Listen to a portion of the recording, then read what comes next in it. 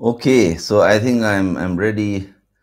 I was looking if there is a pause button here, but I don't see a pause button here.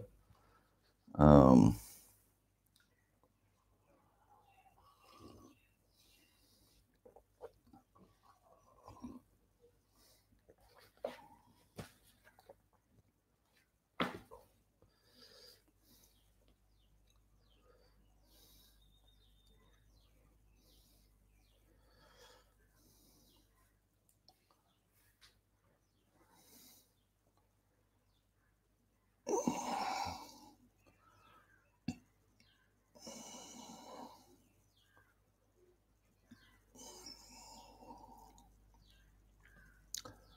I can see it takes.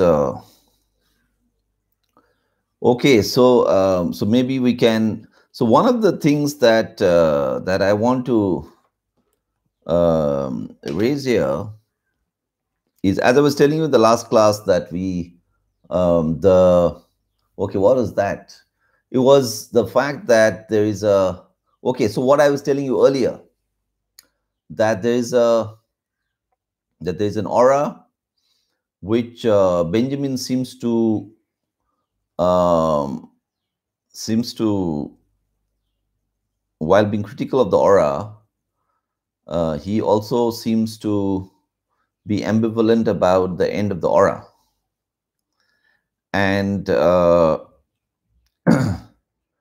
right, and that we saw earlier. But I think in these new passages that we are doing today, from section 5 onwards, do you guys have the text also with you? I would like you to have the text with you. Do you have the text with you?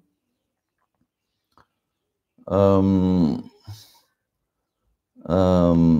there are two versions of the text. One is the one which came out in this collection called Illuminations. The other is this, which is the second edition, of the thing, of the not a yes, the second edition, which is slightly longer, more elaborate version. So one of the things we saw was, yes, that the masses, the way he talks about the masses and the massification, where he talks about they want to possess, and when they want to possess, that collapsing of the distance, and that's how earlier the aura was maintained. The distance was very important in the aura, but here uh, uh, yeah, I think, yeah, the eliminations one is fine. There's not much of a difference between the one in the eliminations and the other one. So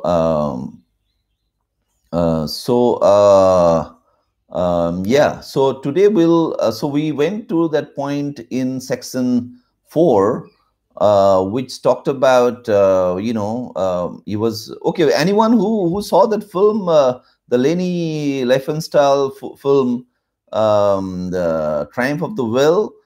Anyone looked it up? Where is Sandra? Where is Shane? Yeah. Anyone had a look at it, or generally around it? I was thinking this, that when we watch a film or something, we say, "Oh, brilliant acting!" "Oh, great, yeah, yeah, Shane." "Oh, Kritika, great, yeah." So we saw that when you watch a film, Shane, you say, "Oh, brilliant acting." As I was reading this, I was like thinking, how do we look at cinema ourselves? And we say, "Oh, that's a great film," and then we say, "Oh, that's a great acting. The actor is brilliant." Shah Rukh Khan's role in Rais film, or that Alia Bhatt's role in what was that film I saw? In this Gully Boy, amazing. Then you, at some point, you say, okay, but the amazing director, director's idea, Anurag Kashyap's idea, brilliant, and all. And so what's happening is, So, and then, sometimes when you just watch the film, or just go by the presence of Deepika Padukone or Shahrukh Khan or one of the celebrity stars, and then later when you hear the director, or sometimes they have this joint conversations, where there is Deepika Padukone, and then there is the director of where the Humor dance was there, the very famous man. And then you realize that the director completely made the actor did what he wanted. You know, the director is so powerful, and powerful not in the sense of like powerful, like a, whatever negative sense, but that's the way the thing is. And the director really tells, even say there is Amitabh Bachchan, who is the actor, and there is a very young director. What do you think? How does it work out? Because Amitabh Bachchan is like the big B, he's like big India, he's Mother India or something like that, right? He's that big. And then there's this young director, and Amitabh Bachchan is willing to act. And there also, Amitabh Bachchan will be really, the way again the carpenter chisels a block of wood. That's how this director, the young chap, is going to turn around Amitabh Bachchan and just tell Amitabh Bachchan how we should act, and whether he should cry, or whether the expression in his face and everything. And the director himself is here really with the camera. That's what the camera comes. So so one is the camera. So one is the original story, in which there is a character like that, and somebody's playing that character, right? So Amitabh Bachchan or whatever, Shahrukh Khan is like playing that character. And then what Benjamin is saying is that when this actor is acting, he is not acting for the audience directly. He is acting for the camera, for the director. So you often see that, and then the director told that, no, you can't do this. And then I adapted, and this director, really tough guy, he really made me go through all of this, to really bring that kind of a nuance to that role. So you see that the actor is the actor's integrity, the actor as a what can I say, like a unified whole or something like that. The actor with the spirit, the actor as himself, is completely immaterial here, and he has to completely adjust to the camera, and so what you have is that in theater, in a straight where you have the audience in front of you, you are also seeing the audience, and you are kind of also, it's like, whatever, like I'm teaching now through this medium, but if I'm in the class, then I can actually see you guys, whether you are attentive or not, whether you're losing interest. There is this kind of a live thing, and what I'm doing is that kind of organically it's connected to the scene. Whereas when I'm doing this here, I do not know what you guys are doing, right? I just see the little comments here. And more crucially is that does the actor, perform for the camera or for the audience? And if one is performing for the camera, and that's what's going on, right? The actor is performing for the camera, and it should come well in the camera. You might be a great, beautiful, handsome looking person, but in front of camera, your pictures always come bad. So what's the point of your beauty, man? What's the point of my beauty? I should be, that's why we say photogenic. Oh, he's very photogenic. That's what it means, right? Photogenic. So this photogenic business,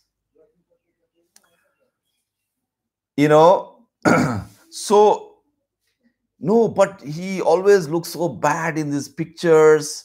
But when you meet him, he actually looks very good. And that's where the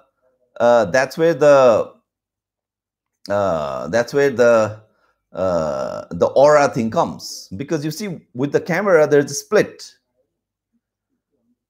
With the camera, there's a split between how the person actually looks, in himself as a whole, as a real living person, and how the person looks for the camera or in the pictures, right?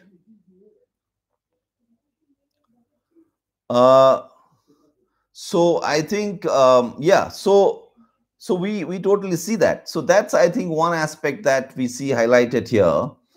And okay, there are some comments here. Okay, so unable to paste it. Okay, just send it to me on WhatsApp or email as we talk, so that then I can see, then I can put it here. I mean, I can see it myself. Yeah. So please send it. No, see, yeah, send it to me as a file. You can break it. Yeah, but here it comes in this really not a very nice form. So or you can do both. Just send it to me as in my WhatsApp, or send it to me in my email. I would prefer that if you have my email. So yeah. So what you see then is that, and that's where you see Benjamin is somewhere talking about, and that's a brilliant take there about celebrity culture. So there's this celebrity culture.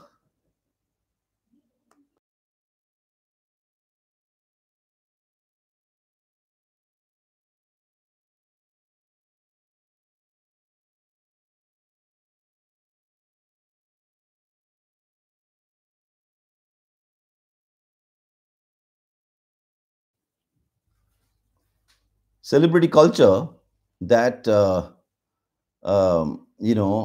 that is so rampant, right? And where is that? Let's go to that person, and I think that will really allow us to connect to the notion of the aura, that thing that I was telling, that the destruction of the aura, is that something which Benjamin really welcomes, or is he critical about that? Because there is this other dimension to the destruction of the aura. I mean, it's like destruction of the aura versus some kind of a democratization, which Benjamin seems to be kind of imagining. The destruction of the aura leads to that. So, and that's where you see that this is page 31 in the illuminations section, and this is section 10. If you go to section 10, then what do you see? I'll come back to the comments that you guys have made. Let's just do this section 10 thing, and then we'll come back to this. I'll just read all the comments at a go. Uzair Mir, yes, I'll just come back to the comments. So if you go to section 10 of the text,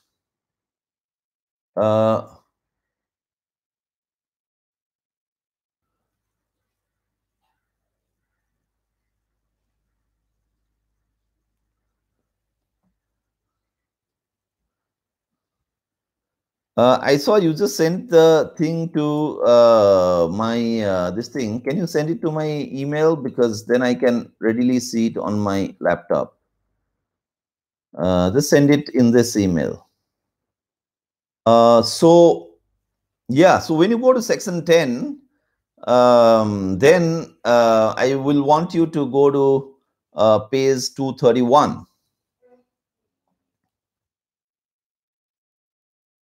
In page 231, there is this para where let's see if you can find it. While facing the camera,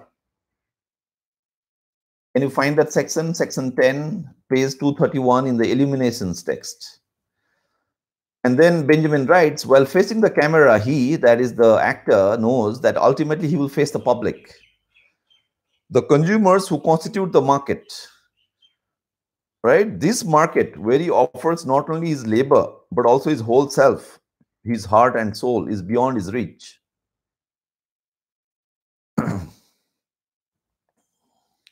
During the shooting, he has as little contact with it as any article made in a factory. So you see how he brings the factory here, and just as the laborer, the worker in the factory wouldn't know really who is going to use that product that he's making. It's the same way in which the actor doesn't really have a control over the audience. The audience, who the audience is, will be decided by something else, some other factors, larger chains of distribution, circulation, all of that. Unless you are going to make a little alternative kind of a documentary film which you want to just show it among your friends. But here there is a big marketing thing. Film, making a film is like it's a very expensive thing. So you have producers, the people who put in money, and then it's circulated in a mass market. So during the shooting of the film, he has as little contact with it as any article made in a factory.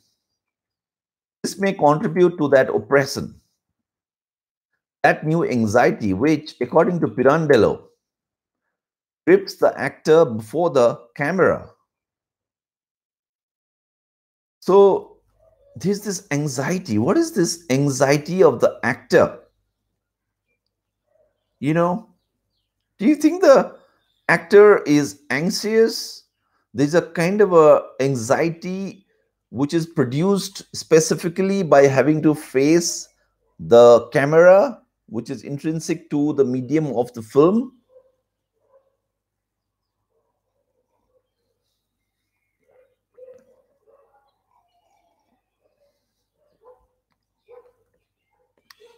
So you see, uh, so what is this anxiety? Because, and that's what I think, you've got to look up, all these people. I know about Shahrukh Khan. He was a national school drama guy, and he was just doing acting. That is, he was doing theater.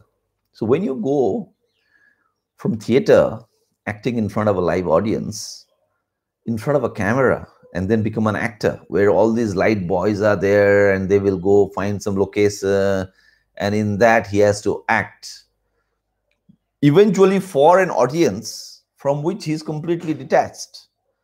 So he might say, no, but when I was acting, I could really sense whether the crowd is enjoying it.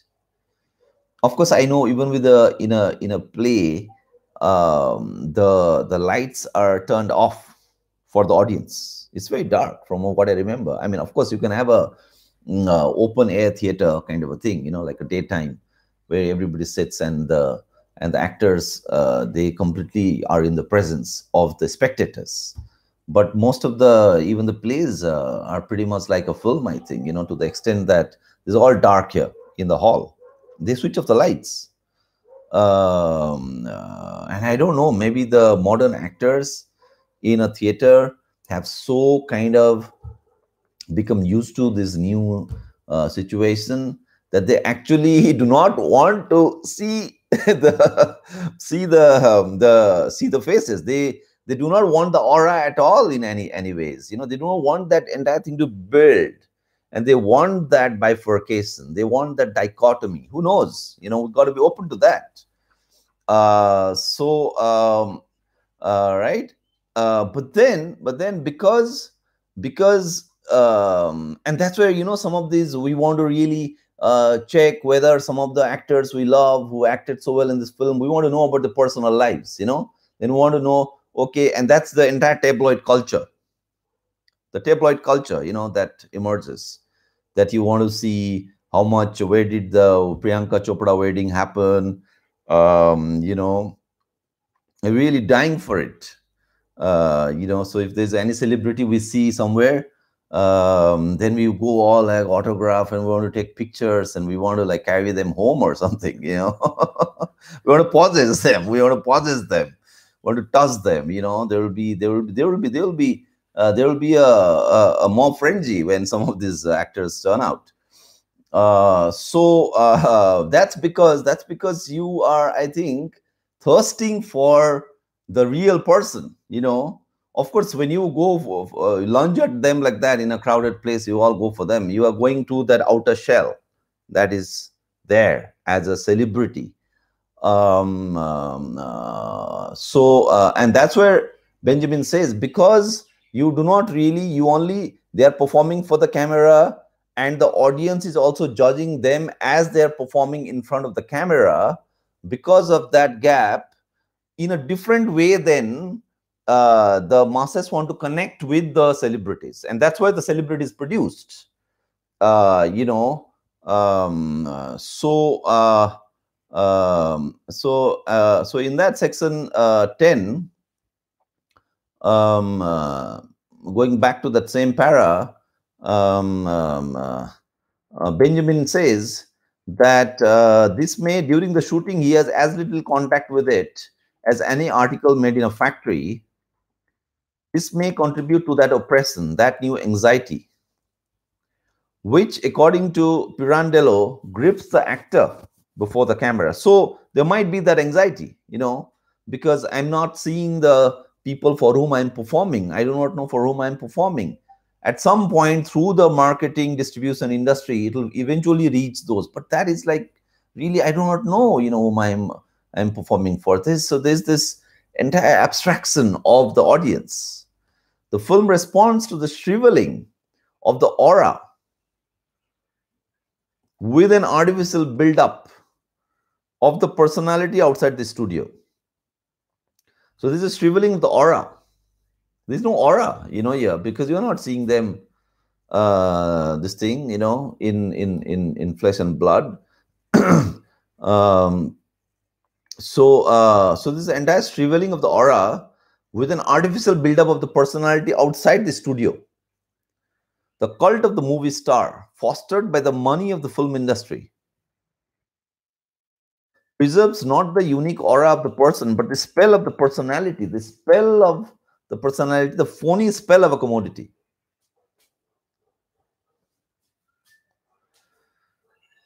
And this commodity here, the phony spell of a commodity, that is then crafted like that. So all these celebrity actors will have their agents. The agents tell them which picture should be released, which where they should appear, where they should not appear. I mean, the phony spell, for it to be phony and to be a spell, it has to be really crafted like that by agents, by brokers, basically. Dalal log hote hain, wo bolte hain, theek hai madam, aap wahan mat jaiye. So when Deepika Padukone goes to JNU, everybody is like thinking, I mean, from the perspective of maintaining the cult of the movie star, right? Was it a good move? Maybe not. What kind of a advisor, what kind of an agent does she have? Which agency is handling her movements? It might harm her cult status, right? So now, the other thing that we need to keep in mind here, and that's where the masses thing really come, because in the last class, I remember I was asking myself and asking all of you that in what way is the cinema a medium of mass culture? Where does the mass really come? And in these ways, now we know, right? Because this celebrity culture, which of course presupposes the masses, of course we can say it doesn't even need to be an actor. You can be just whatever, what is that, now WhatsApp, the other thing on social media, where you can put a lot of pictures. You could be just doing that. Instagram, Insta, you can Insta yourself, Instagram, So all these people, what are those 4 or 5 sisters? They're like these major celebrities from the West. Yeah, Kim Kardashian. Yeah, all these people. They don't do acting. You just have to you can just contrive it. You just conjure it out of thin air. You can just become a celebrity. Yeah, so one of the things then that we see, which is the mass element here, is this then followed by millions of followers and fans. Maybe people say, well, the one of the earliest celebrities was Michael Jackson. Well, Michael Jackson was a great artist, so okay, it looks legitimate. And do you know, from the third world, Michael Jackson coming from the US and all, from the third world, the biggest global icon, who that is supposed to be? Do you guys know that?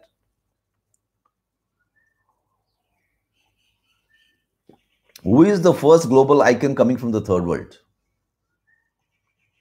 Like, icon, not like in the sense of Gandhi or something, but like like this fake life kind of thing, utterly rich, and the way celebrities are, they own an island or something like that.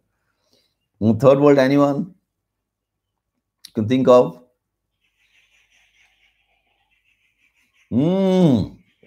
Yeah, Bruce Lee, maybe. Yes, yes, thank you. God, Bruce Lee comes out of Hong Kong, so, well, uh, yeah, I mean, yeah, but yeah, Bruce Lee, but who else? Jack, come on, man. You guys are going similar thing, Jackie Chan is not bigger than Bruce Lee.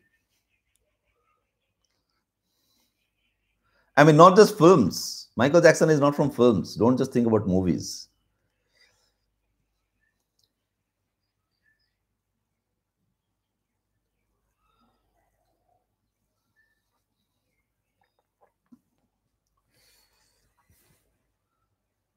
बताओ कौन है? You can say Amitabh Bachchan himself is a global icon now. Shahrukh Khan, but I was talking about the slightly earlier this thing. But even like, okay, maybe some of this.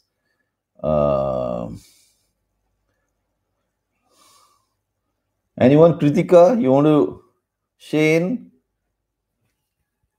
Bob Marley, exactly. Bob Marley, yes. I think it's Bob Marley. Bob Marley is from the third world, and black on top of it, and really singing, in a very different kind of a reggae beat, completely like outside of the usual this thing, So, and Bob Marley changed and look at even Bob Marley, like you see his pictures everywhere, even in India, in India, which is such a stuck up society, so inappropriate, so ill-designed is Indian society and culture for reggae music, and yet even in India, it's so popular. You can imagine how much popular he is in the rest of the world. Yeah, but I think Princess Diana is also supposed to be. Those of you who want to maybe work on celebrity culture or something, Princess Diana is also supposed to be one of those key moments, of a high celebrity culture. So what Benjamin is doing is like connecting this camera, So what I love about those like Benjamin and others that we did from the avant-garde is that they can really take you to the technical quality of a gadget. Unless we use this pathetic word gadget, camera, is it a gadget? Well, you can see here, it's far more than a gadget. It's a very powerful gadget. It completely transforms the relationship between masses and the leaders, because you see there is this one footnote in this book. I want to draw your attention to that footnote, and I guess you guys are reading so much, so you already know which footnote I'm talking about. Footnote to this essay, where he talks about the relationship between politicians, masses, and where does the parliament come in. And the fact that Modi ji wants to bypass parliament and government and come to directly talk to the masses, right? He's directly talking to you, through the camera. So he's not just going to speak as the prime minister in the parliament. he will come and do a ihlan, like as though we are living in a monarchy or something like that. But that's not monarchy, this is celebrity culture. This is directly, there's this one person, and then there are millions of masses who are directly communicating with the leader, which Benjamin points out. And that's the thing that Modi does, right? What is the specificity of Modi really? That he's over and above the BJP, that he's over and above his council of ministers, that he's over and above the parliament and all these political processes and all of that. And he's also, the way he tries to craft his image, or his team wants to craft his image, is that he's also above all the caste, class, all these contradictions and all that. So he will speak on an issue like coronavirus, which is really kind of affecting all, so he wants to be the leader of all. Whereas if he speaks on Shine Bagh or something, which is very divisive, right, which immediately leads to polarization. So the positioning of himself, because he has ambitions of being a global leader and all of that, is definitely that kind of a positioning would mean that he should speak on coronavirus, which it did, and he wants to directly, not just like just being the prime minister saying that, okay, as a prime minister I need to step into this and all that, just carrying on the duties of the prime minister. No, he is coming here as the leader of the people. There's the masses and there's the leader. So he will do Man Ki Baat. Why should you do Man Ki Baat? Why should there be Man Ki Baat? Because he's carrying out a professional duty as a prime minister. And that's where, the implication of what Benjamin is saying would be that the mediation by the camera, the fact that the camera comes in between, okay, means that separately the cult of the movie star has to be built outside of the studio. Similarly, the cult of Modi, the Hriday Samrat, has to be built outside the parliament. It's like the parliament is like the camera. Yeah. Parliament is the camera. Parliament is the studio. It's within the studio that you want to restrict Modi? No. Then of course you will not be even elected. For him to get elected and come back to the studio in the next elections, Modi has to build that personality. And that's why when we say that Pradhan Mantri from before, Manmohan Singh, he was just like a studio guy, there's nothing about him outside the studio. There's no cult of this guy, and in that kind of a condition, the only way he could be successful is, I think, if only he was such a brilliant actor. Yeah, and people love him for that. So even though there is no cult of him outside the studio, still people love him. But well, Manmohan Singh wasn't that great a prime minister either, nor did he have a cult outside the studio. So what happened? Nothing, he ended. So can you see that that footnote 12, I think it is. Yeah, footnote 12, which goes from the I don't know, page something. Okay, yeah, Mir, you're right. Even Che Guevara. Oh, Nusrat. Oh, thank you for bringing this up. Nusrat. How can I forget Nusrat? Nusrat, yeah, Nusrat Fateh Ali Khan. Yeah, Nusrat also, you're right. Nusrat Fateh Ali Khan, he's definitely, yeah, he is global. Nusrat is global. And yeah, you're right, far more global than these Bollywood stars, this Priyanka Chopra and all that. People will forget them, this Amitabh Bachchan and all. Well, not maybe for his earlier movies, but for the later movies, I think people are going to forget him. So yeah, I think Nusrat has that kind of a global reach. Also, the kind of music, the his artistry is so brilliant, And in fact, yeah, Nusrat could be someone like that. That he is so good, so good, so good that we don't even want to, he doesn't need a cult of the artist, outside of the studio. He's maybe an example of that, Mir. That he's just so brilliant. Yeah, I can think of some actors. I don't know, people say Nasiruddin Saak acting or something. So yeah, so if you can see this footnote 12, where he talks, he in fact mentions the parliament, there. Do you want to, should I read it? In class, I used to read it, but here, I don't know if this form works.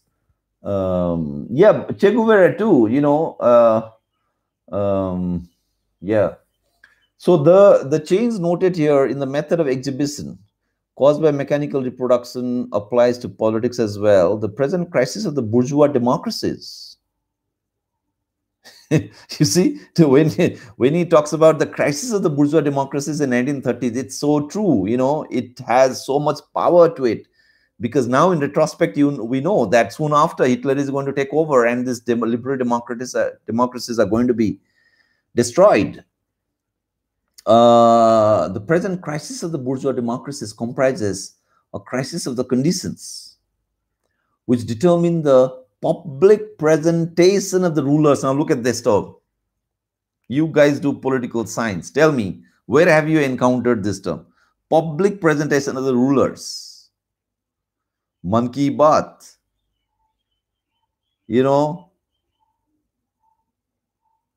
Yesterday, Prime Minister Modi addressed the nation.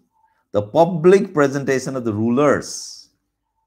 Do you have any concept in political science which will allow me to understand this? I doubt. Democracies exhibit a member of government directly and personally before the nation's representatives. I mean, that's the claim that democracies make. Parliament is his public. That's the studio, right? Parliament is the studio. Since the innovations of camera, now look at this now. Since till here it is like, okay, good old classic political science. But after that, the sentence says, since the innovations of camera and recording equipment make it possible for the orator to become audible and visible to an unlimited number of persons, the presentation of the man of politics before camera. The presentation of the man of politics before camera and recording equipment becomes paramount. We're talking about Modi here, right? This is an article written by someone today. Parliaments, as much as theaters, are deserted. Yeah, who cares for the parliament? Who cares for the parliament? Parliaments, as much as theaters, are deserted. Radio and film not only affect the function of the professional actor, but likewise the function of those who also exhibit themselves before this mechanical equipment, those who govern.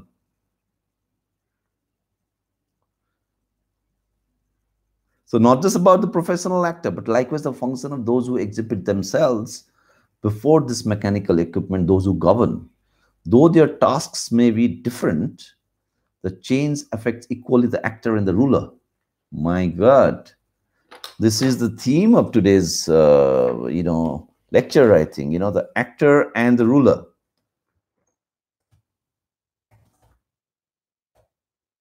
Actor and the ruler.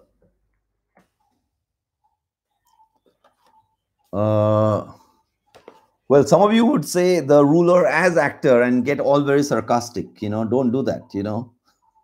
That is not the point of Benjamin. Benjamin's point is not that, oh, he's a ruler, he should only rule. Why is he becoming an actor? That's not the point. That's again this liberal critique. He's not saying that. He's rather saying that the only way today that you can be a ruler, whatever, if you like, your democratically elected ruler, is by being an actor. Otherwise, how will you connect with the masses? And why should he not connect with the masses? I mean, why should Narendra Modi, the prime minister we all love to hate because he's fascist or something, why should he not go on national TV and do a televised address? And not just that, right? We're not just talking about that, but he actually tries to do more than that, just Man Ki Baat and really connect directly to the masses and all of that. Why should he not do that? Yeah, Weber's notion of charisma and courtly etiquette. Yeah. Um, but that's the thing, in say someone like Weber, or in that kind of a framework where you're talking about modern bureaucratic rationality and charisma,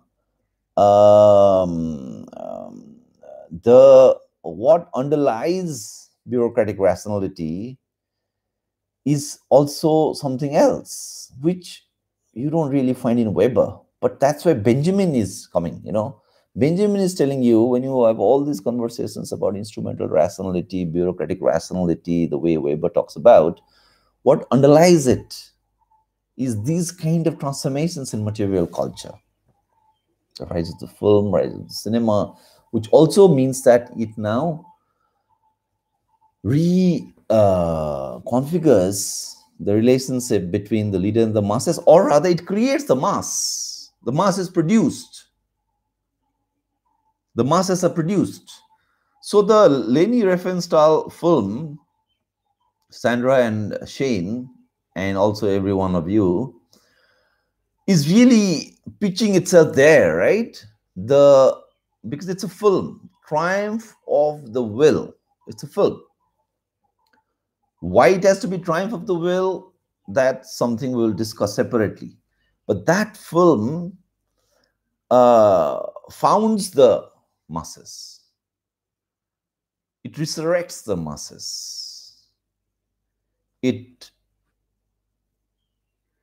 generates the masses, as it were, right? So that kind of a thing. So so I'll just look at the things that some of you might have sent me. So let me just look at what Shane and Sandra has sent me. Okay. Okay, their emphasis. Okay. Their emphasis on elements of speed, hands and flames, and pyrotechnics in darkness, characteristic of fascist futurism, which was the medium used to, that's Shane writing. We're reading Benjamin and we are reading Shane, which was the medium used to emphasize the aesthetic of politics. If I'm to look at it from the perspective of Walter, the brilliant use of the orchestra, which marks the distinction between cuts from the workers, where a marching tune is played showing discipline, coordination to the village folk, marked by jolly accordion music. Yeah, the accordion music, there's something about the accordion, I think, which is very much like a mass-like thing. We have come to associate with the folk. The people is very important. And the accordion, the accordion, the aisa aisa karke bajata hai na, right? That accordion music, it's a very folk connection. And apparently, yeah, so Shane is telling us that the film uses that.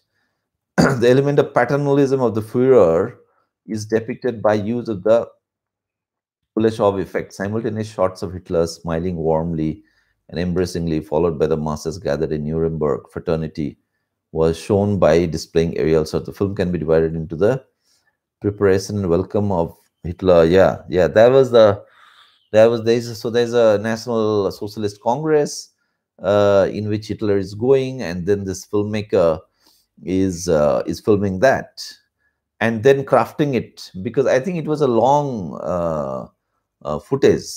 She had a lot of footage, very long, many hours, and she then meticulously edits that. And that's the thing, the editing, the montage. That's the mechanical reproduction, right? That is going on. So, unsurprisingly, besides the Najibs, there was no emphasis on older people. Okay. So, yeah, Leni Riefenstahl. It's a popular propaganda movie in Nazi Germany, made in 1935. Well, it is a propaganda movie, but it is a propaganda which has no propaganda. As in there's no voiceover, there's no attempt to convince anyone of anything. You know, it's a, it's a, it's so it's not really like trying to win you over. It is not ideological in that sense. It is ideological, but it is not ideological in the usual sense. It is just creating this. I mean, anyone who is also an anti-fascist would feel moved by the grandeur of the scenes, that it kind of, that's the aura, right? That's the spell. It casts a spell on you. So there is no argumentative convincing of you, or by showing he's done this or something, he's done this work and you should like him. There's no rational kind of a attempt to win over anyone, but it's like really the aura and the spell that has been built here. So, propaganda movie in Nazi Germany. This is Sandra, made in 1935. Hitler have reported to ask Riefenstahl to make an artistic movie than a political one. Yeah, so it's an artistic movie than a political one. Look at that. The film is artistic, rather than political. I mean, that's the thing, but it's very political. We all know that. Which is why she was called to make the movie than a party worker. You should have edited this properly. This sums up the link and powerful connection of art of film. This thing, the most highlighting factor of Triumph of Will is its cinematographic skills, as is shot blends into another with varying musical background. Despite the absence of any commentaries, it rightly appealed to the people. The whole movie scenes are from the Nuremberg Party Conference in 1934. Riefenstahl, the director, has grabbed brilliant moments of the rally in each scene, as could be seen his smile. This thing, the artistic brilliance enabled to convey, or rather convince the audience, Hitler as the rightful leader. Various notions of politics of art by Walter Benjamin can be seen at work in this movie. Triumph of the Will as a movie stands as a proof of transcendence of the art of film beyond its time and space in decades of mechanical reproduction, claiming its authenticity as a historical testimony. Yeah, so okay, fantastic, great. I hope others have also seen it. So on this note, let me draw your attention to one other person in the text, because what Sandra pointed out, that this is this artistic thing rather than a political thing. A political film is the artistic venture rather than a political venture, and of course the two are kind of, they converge nevertheless. If you go to page 232 in the illuminations section, which is section 10, again, yeah, the same section which has the cult of the movie star. Page 232, there's this sentence on which starts with "in Western Europe."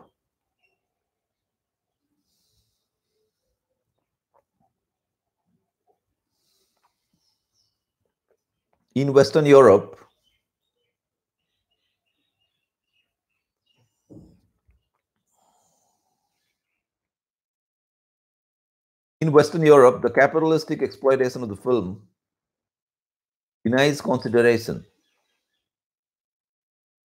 I hope you can find it.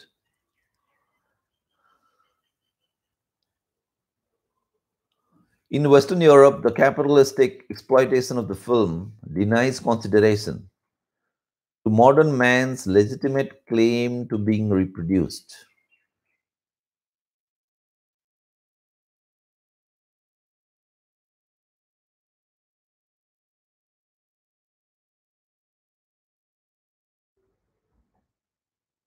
What is this modern man's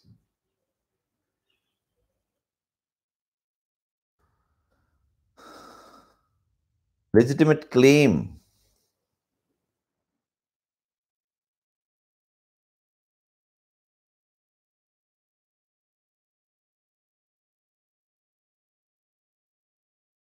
Modern man's legitimate claim to being reproduced. Man, so should we fight for a right to be reproduced or something? What do you say?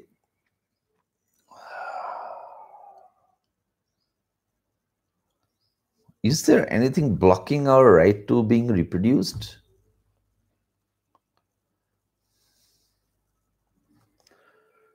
And then it says, yeah, in Western Europe, the capitalistic exploitation of the film denies consideration to modern man's legitimate claim to being reproduced. Under these circumstances, the film industry is trying hard to spur the interest of the masses through illusion promoting spectacles and dubious speculations.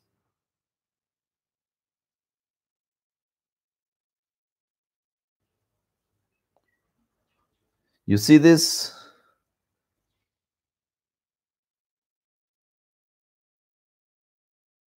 Illusion promoting spectacles and dubious speculations.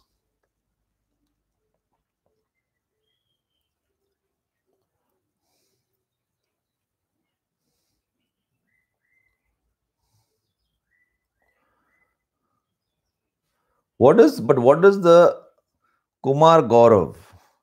Yes, you're right. But what is the reproduction of modern man? What is this reproduction? Material reproduction.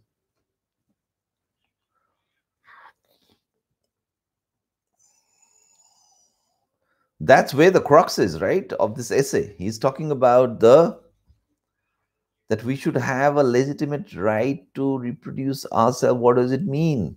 What does it mean to reproduce ourselves? We are already here and living. What is there to reproduce ourselves? What, have more children or something? Is he saying that?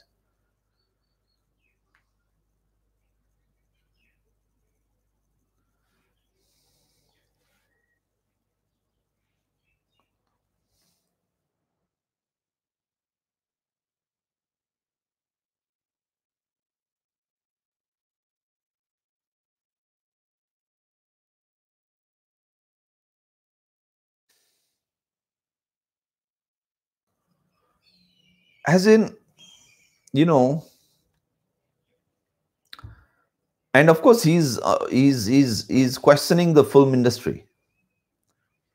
He's saying they're just doing this illusion promoting spectacles and dubious speculations. It's against that.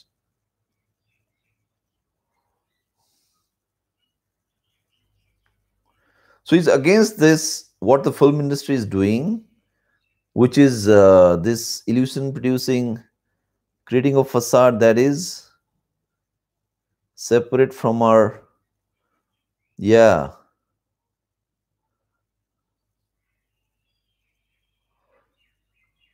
So you know what? There are two things here. Yeah, Devavati. Yeah, the two things here. One is like Benjamin is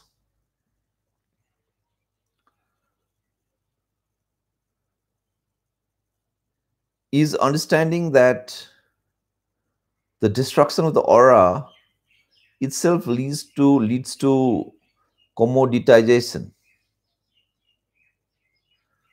to capital.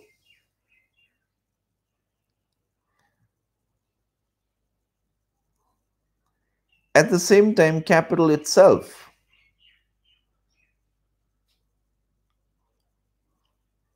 produces another kind of aura, right?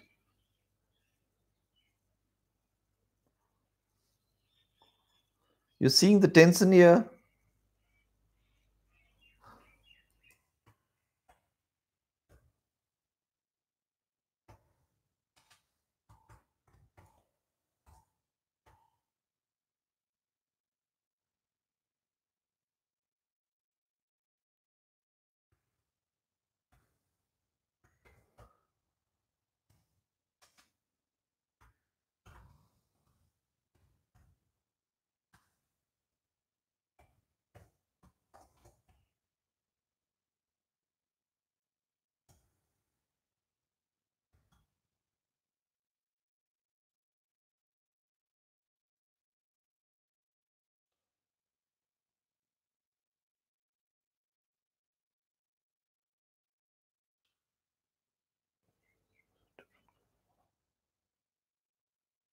Look at this,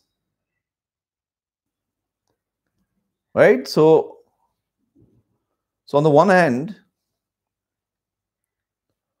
so which means that, but Benjamin also,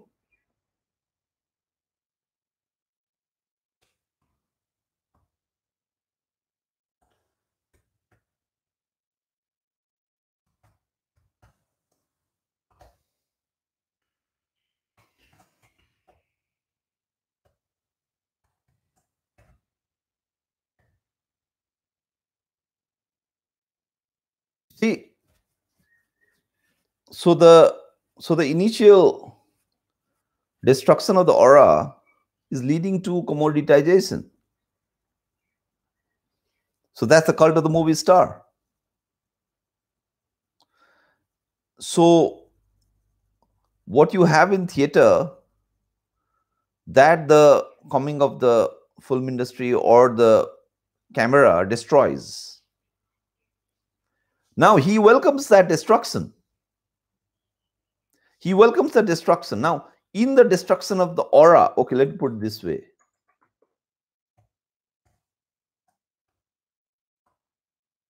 In the destruction of the aura is the possibility, in the destruction of the aura is the possibility of the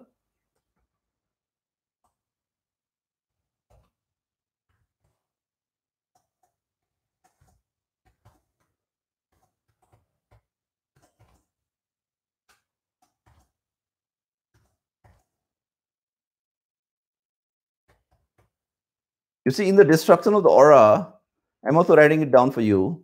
In the destruction of the aura is the possibility of material reproduction,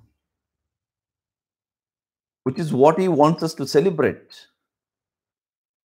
But this possibility of the material reproduction also is fertile ground for capital. But this possibility of the material reproduction is also fertile ground for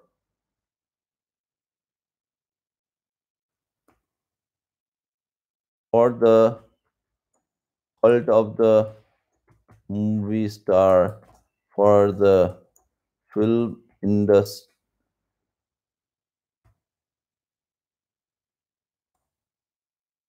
making. What am I writing here?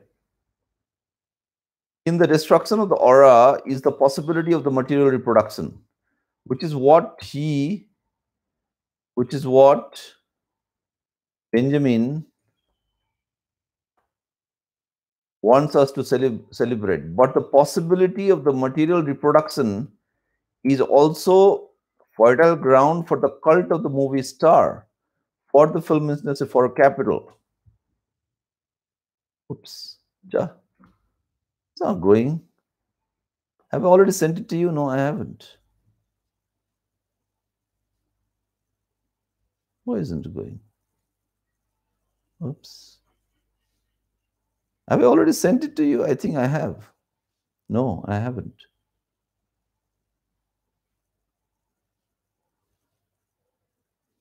Trying to send this thing that I wrote. Can you see this thing that I wrote? I don't think it has gone. ये hang भी होता है क्या?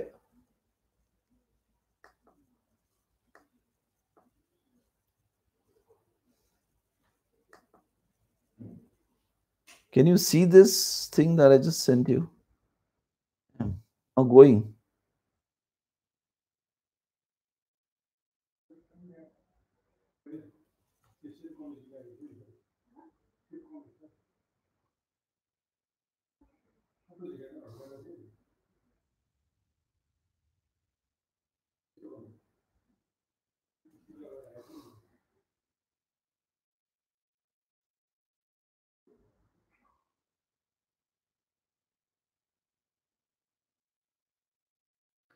You see, that is the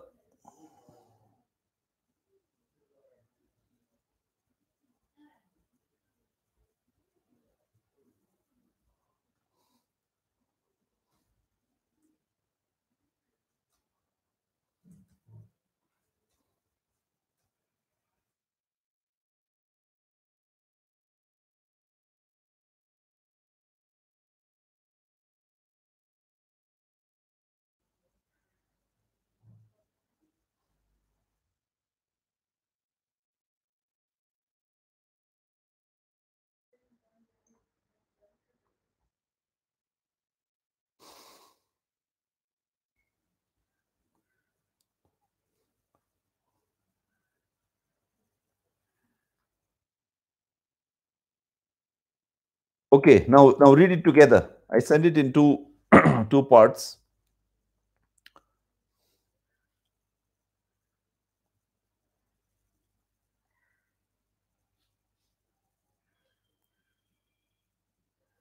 So read this together.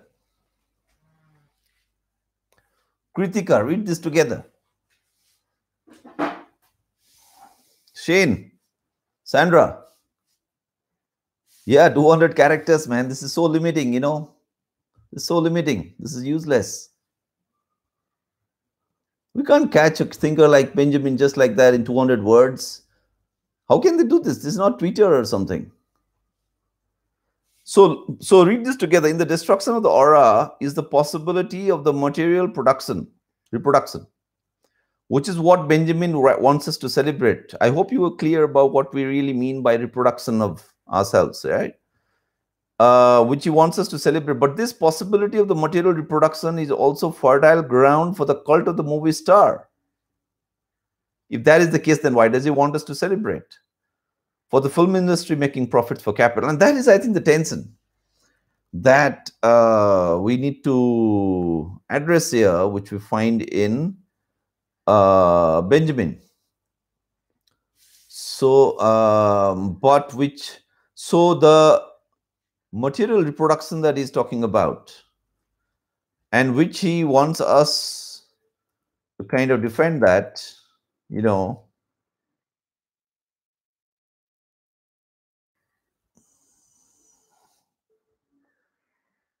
man's legitimate claim to being reproduced.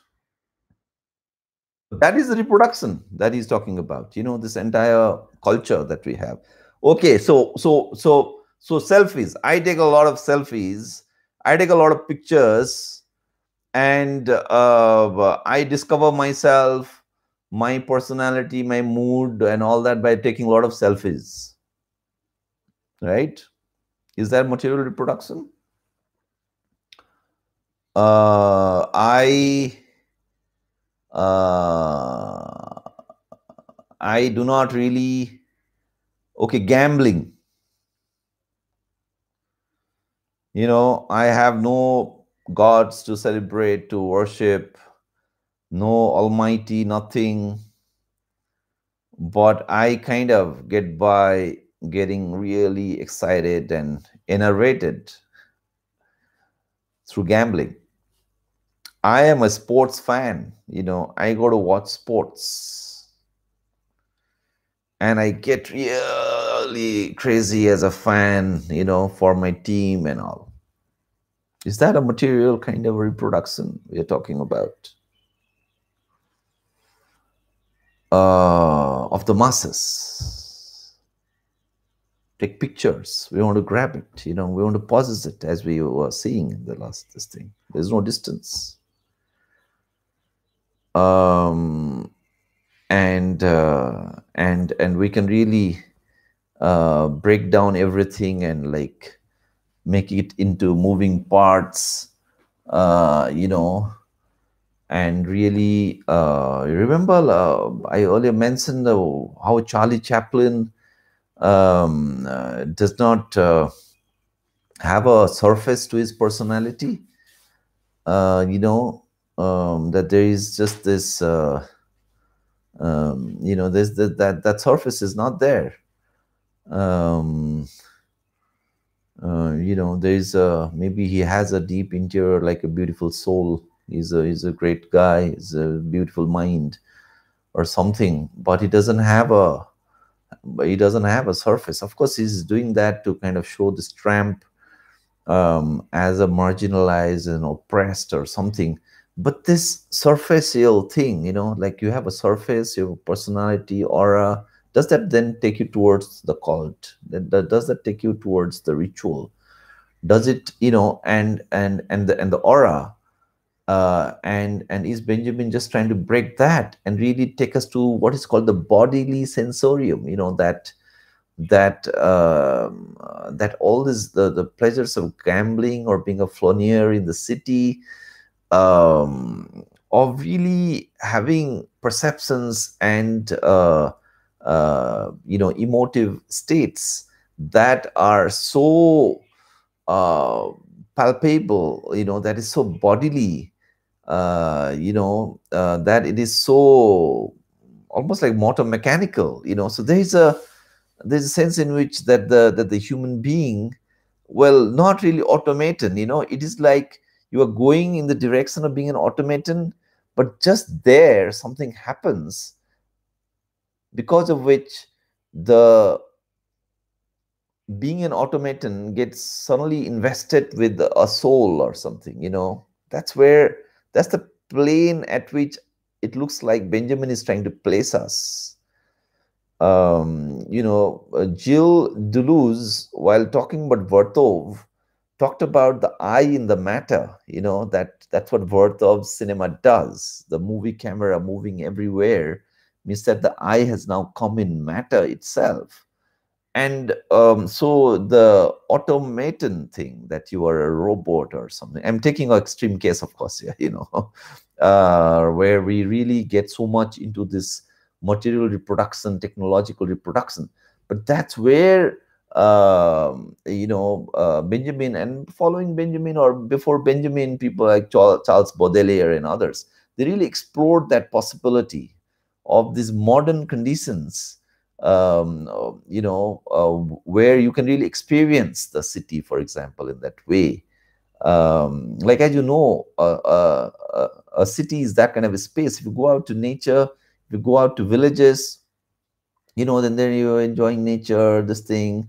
But it is a kind of a flat enjoyment, of nature. Of course, you can go and look at these little worms and little insects and think, oh, look, this is how it is doing.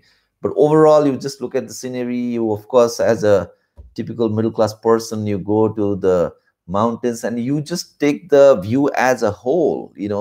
Beautiful scenery. Let's take a picture. Oh, beautiful, lovely sunset and all that. Whereas, okay, then you can look at the little insects and maybe get that kind of a motor mechanical push. The kind of jerk,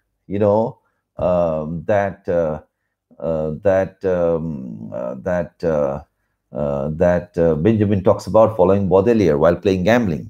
There's this kind of a jerk. There's a kind of a sudden this thing. I think he compares that with the worker while working with the machine. The machine gives a certain jerk or something, like a push like this. And the gambler also gets like this when suddenly he loses or wins. So Yeah, so yeah, with the this thing, but in the urban, in the urban space, when you walk around in a dense urban neighborhood, there are all kinds of things. There's this shoemaker who is like doing this thing. There's this chai fellow doing this thing. Then maybe there are some pickpockets roaming around, and there's a police. The thing goes like this. There's a medical store. There's a guy selling fish on the roadside. The urban space, the town space, is full of all these. Or there's a beggar who is like really, you can't look him into the eye, right? And you avoid that or something, right? And the road, the vehicles, and you have to save your body from all of it. So you are really exposed to so much stimuli. There's like you've been constantly being stimulated, being stimulated, as in being told to react to a lot of these things that are coming at you. Basically, they're coming at you, and you are constantly dodging and all of that. Right? And that kind of the sensory responses that get created, that is something which in the 1920s and slightly earlier, the 30s, that kind of urban mass culture is kind of really taken seriously by these guys. That's why Benjamin would walk in the city arcades, in Paris, in all these urban areas, and really smell the city, sense the city, kind of a thing. And Baudelaire is really the guy who sets us there. And Benjamin and Baudelaire, Benjamin is kind of builds on Baudelaire, there, uh, kind of a thing. So okay, so that is the kind of thing. um, uh, and of course, in the earlier part, something which I thought I'll do with you guys, where it talks about the family album, the photography, the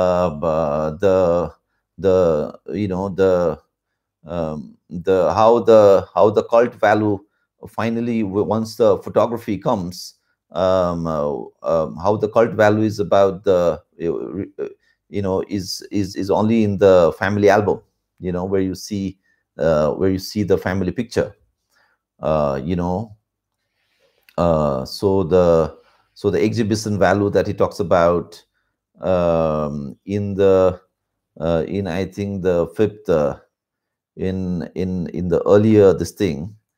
Yeah, cult value versus exhibition value, artwork and magic. Did you guys notice the thing that he talks about magic there? Artwork and magic.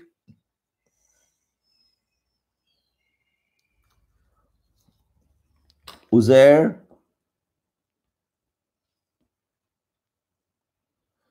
I know there were some earlier remarks that you guys had made. I'm seeing if I have, so that I haven't missed any of that. Anything about magic people have noticed? Okay, what about breaking of the fourth wall? What was that? When actors directly engage with the audiences. That is like what in the where do actors directly engage with the audiences? Like in the premiere shows, when maybe they come back to the college, some of these big actors, they come to their alma mater, their old college, Hindu college, Kirodi Mall, and then they interact a little bit. I think Amitabh Bachchan had once come to Kirodi Mall College. That's what you mean, Ozair, by the breaking of the fourth wall, uh, uh, creating a facade that is separate from our authentic selves, taking out about a very selective portrayal of dominant narratives rather than organic experiences of the masses. Shane, you can maybe expand a little bit what you mean by that. Could he be talking about a very selective portrayal of dominant narratives rather than organic experiences? Selective portrayal of dominant narratives.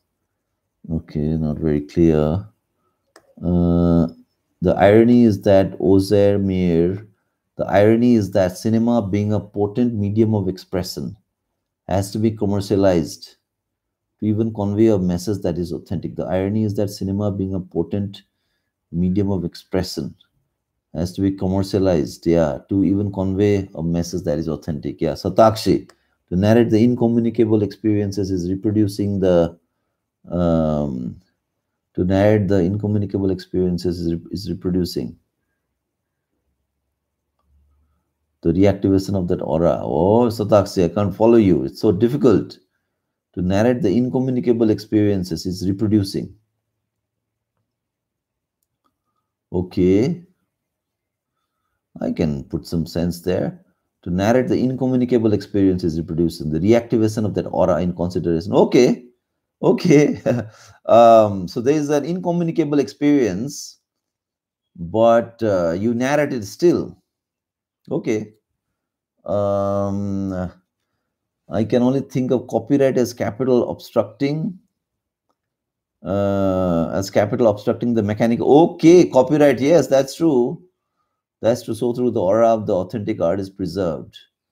Yeah, the copyright. Yes, the copyright definitely is the thing here.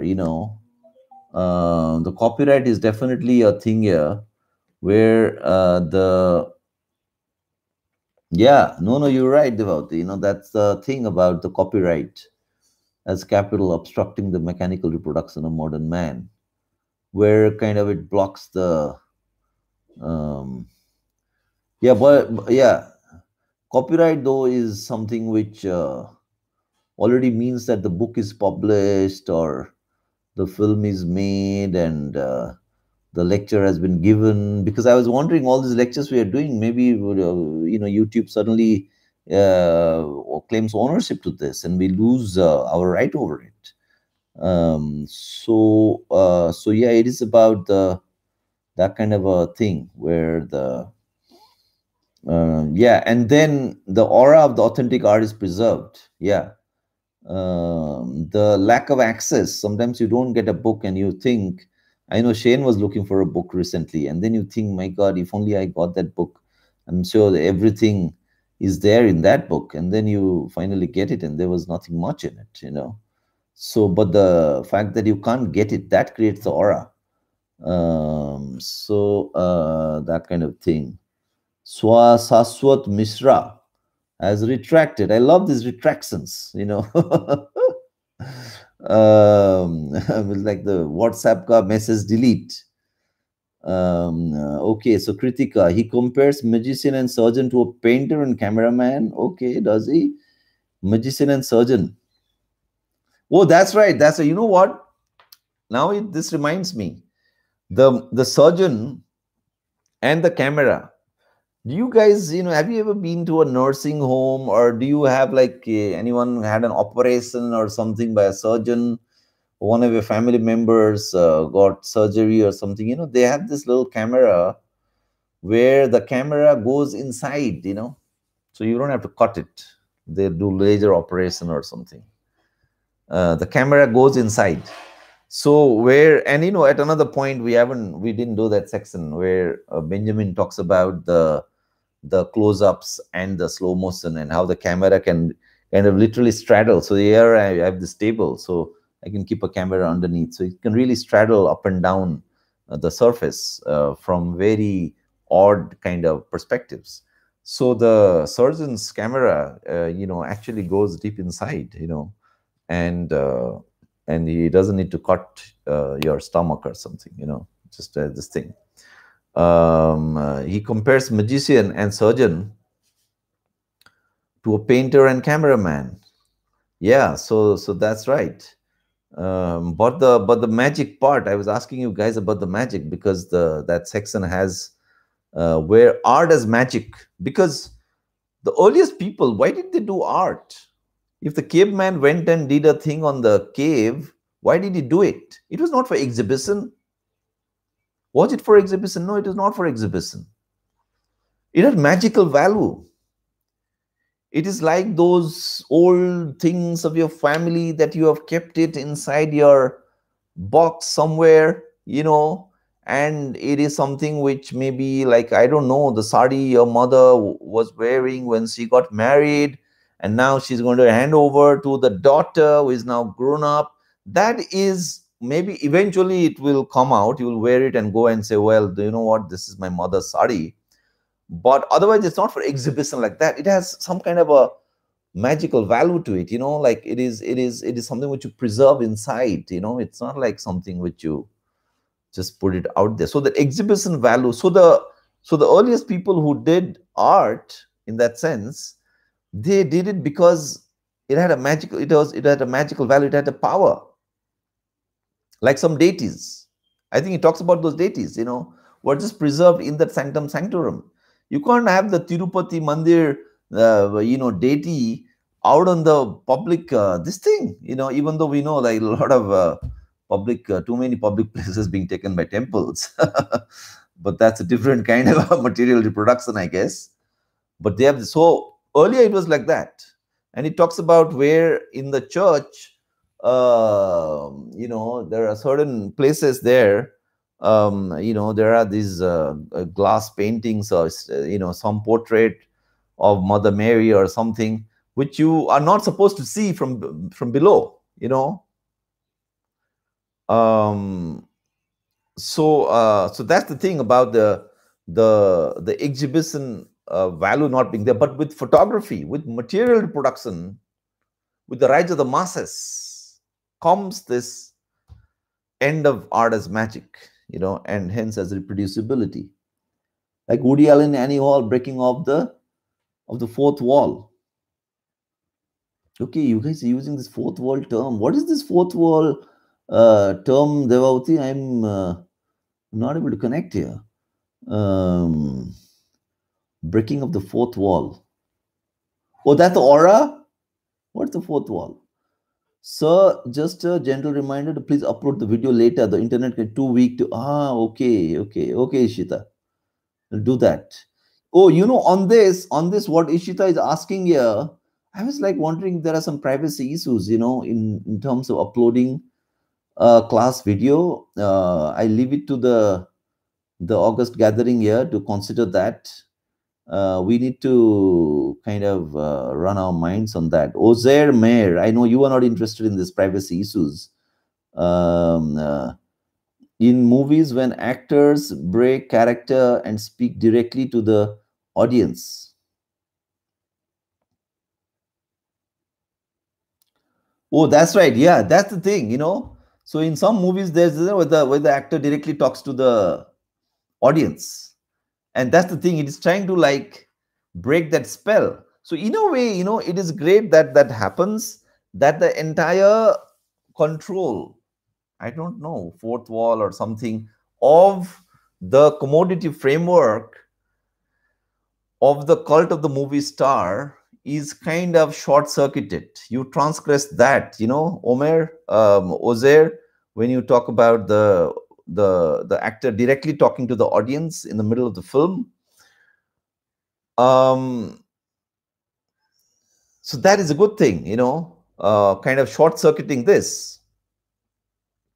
But again, that's where the aura is again constructed. So Hitler's relation to the masses is again precisely that. This is short circuiting. So Modi will not just act as a pure functionary, as being a prime minister working through his studio, which is the parliament, but he will directly connect. So in a sense, there has to be a direct, and I think this is the crux. What Benjamin is saying is that the direct connect is needed. Yes, you got to bypass the aura. You got to bypass the spectacle of the commodity, the aura of the commodity also, not just the old traditional feudal sense of the aura. You need to do a direct connect, but the direct connect has to happen in that bodily sense. The direct connect has to happen not when the leader and the masses are all part of this one spell, because in the Riefenstahl film, Triumph of the Will, The masses and the leader are also one there, It's like the movie star directly talking to the audience, or Modi directly addressing his people through Man Ki Baat, Jan Ki Baat, and all of that, right? So the Führer, the Hitler, is directly talking to the masses there. The masses are at one. In fact, the leader and masses are one, and that's something which you will see Hannah Arendt will be talking about. But that's happening within that very transcendental, metaphysical, but at the same time also quite techno-futuristic kind of a thing going on there. So it is metaphysical, transcendental, but at the same time it is also including the possibility of death, which is a real thing, not very transcendental, not very metaphysical. You could imagine death is not all that abstract, right? And the willingness to give your life, or being a warrior, the radiant corporeality, so in a way you can say that Benjamin also from a very different angle is approaching the radiant corporeality, Benjamin and Baudelaire and all these people that Ernst Junger is talking about, but the perspectives are completely different, it's like somebody is like trekked the way up to the mountain and somebody just got airlifted there. Of course, both are at that point in time on top of that hill, but come on, man, they mean completely different things. When you trek your way up and when you are getting airdropped, completely different. So the apparent convergence of um, um, of uh, the material reproduction that Benjamin is talking about and the radiant corporeality that Ernst Junger is talking about, that can be disentangled only if you were to see that the internally it's configured in very different ways, right? So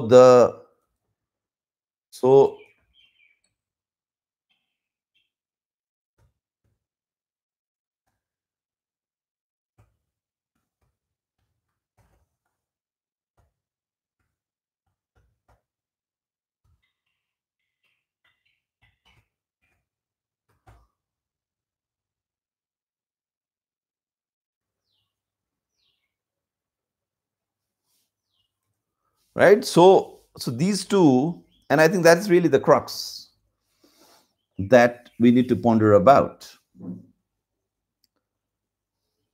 Yeah, there's one other comment, Sukanya. Oh, okay. Oh, sorry about that. Yeah. So so I think that's really the crux, that these two concepts of Benjamin talking about material reproduce. So what I want you to think about is really talk about this tension then in Benjamin. And I think when you reflect on that tension, the interrelationship between aura, the breaking of the aura and the coming of the commodity economy, but the breaking of the aura which also leads to the material reproduction which Benjamin seems to welcome. So the breaking of the aura, the destruction of the aura then seems to be a mixed bag, right? That kind of thing. So okay, this is another class. I was told you have a class at 3, but I guess you have a class at 12:32. Is that separate classes, or the 3 p.m. class got shifted to 12:30? What happened?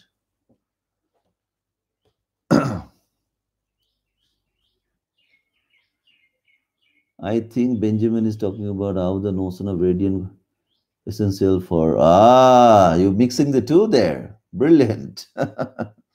Brilliant. So Sukanya, which is the class? Is this the 3 p.m. class which then comes to 12:30 or something?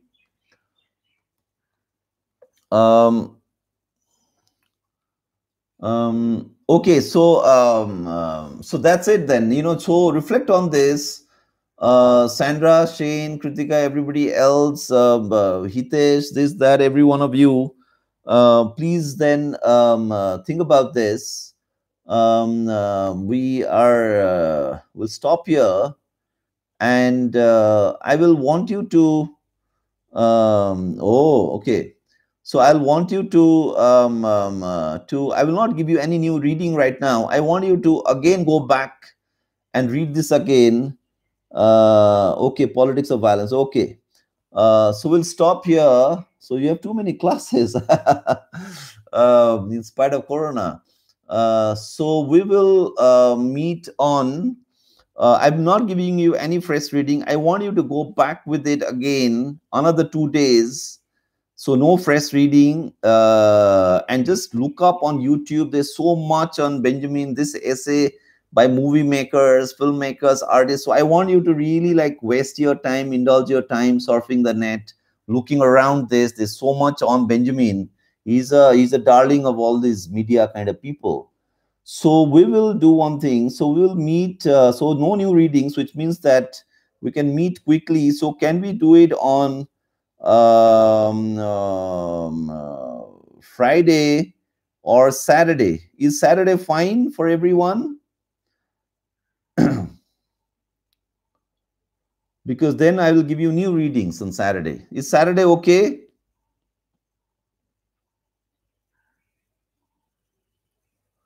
Is Saturday okay? Saturday or Friday? Okay, let's put it on Saturday. So we'll do it on Saturday. Saturday at 10 in the morning. Yeah. So Saturday we'll do like today 10:30. Wake up early, be fresh. 10:30. Saturday. I'm not giving you readings. No new readings. Uh, uh,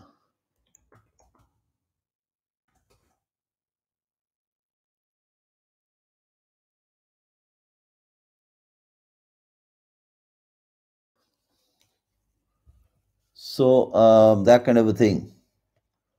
So anyone is reading something alongside there's the the experience and poverty essay,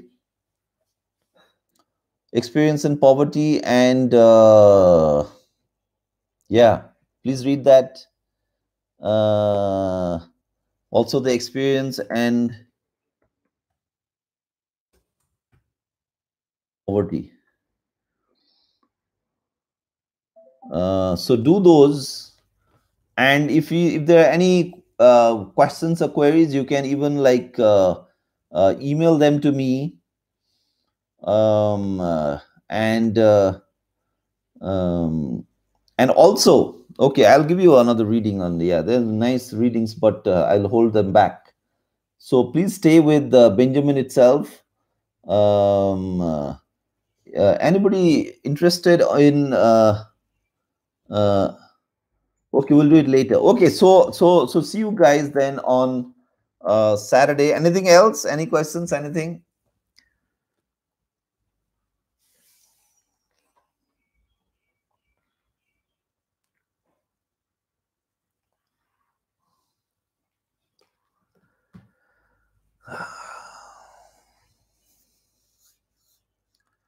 So TK, we'll stop here. No queries has reached me so far, and so we'll stop here. And please read up again, and then look around.